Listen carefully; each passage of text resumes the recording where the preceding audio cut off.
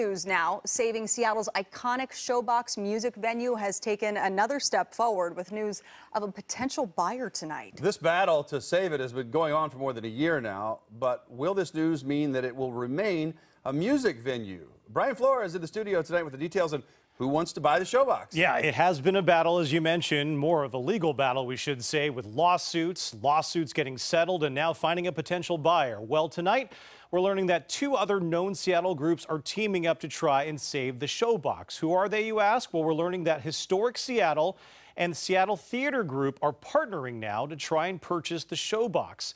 Seattle Theater Group also operates the Paramount, Moore, and Neptune theaters. We understand the partnership made a formal offer sometime last month. Now, if the offer is accepted, the partnership would retain AEG to run the venue until 2024. Now, AEG, most known worldwide for putting on music concerts, events, and owning sports teams and venues. Earlier last month, the city of Seattle and the current owners came to a settlement. At the time, there was a dispute about whether it was legal for the city to put the Showbox as a historical landmark in order to protect it from being torn down for apartments. Well, the city settled for $915,000, but also opened the door for a third party to buy the property, which looks like this could be the case. Now, it's important to note that nothing is set in stone here.